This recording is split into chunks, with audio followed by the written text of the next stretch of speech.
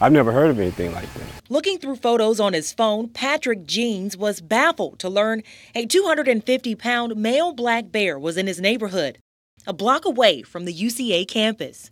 I'm just surprised, it's right in the middle of Conway. I could see if it was on the outskirts or something, but for it to be right in the middle, something had to be going on for that bear to venture this far. A neighbor saw the bear on Hillman Street on his way to work this morning. He called 911.